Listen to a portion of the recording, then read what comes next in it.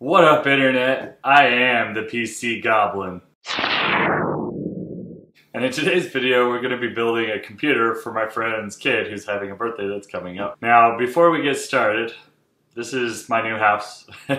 I'm still moving in, so I haven't been able to get my studio all set up and configured for this. The reason I'm not waiting for my studio to be all put back together before making this video is because my friend is building a PC for his son who's having a birthday that's coming up. So that's what we're going to be doing in this. It's going to be short, sweet, and should be fun. So here we've got a box of the computer parts. Looks like he's going to be running with the K55 RGB gaming keyboard from Corsair. That right there. Going to be using a Shadow Rock 3 to cool the CPU. Going to be powering it with a Seasonic Focus 500. Should be good. And then the processor of choice is going to be AMD Ryzen 5 3600X.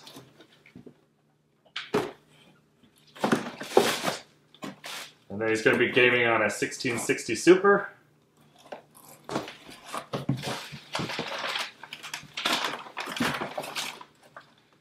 And he's got a 1TB NVMe SSD, which is going to be awesome. And then 8 gigs of 3000 megahertz memory.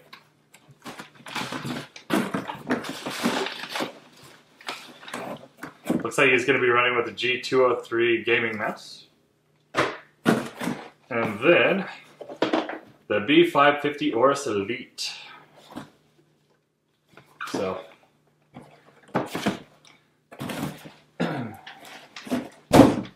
now that we know what we're doing, oh, I forgot one important thing. It's going to be building it inside the PureBase 500DX. So now that we know what we're building with, let's put it together and see just how good it looks.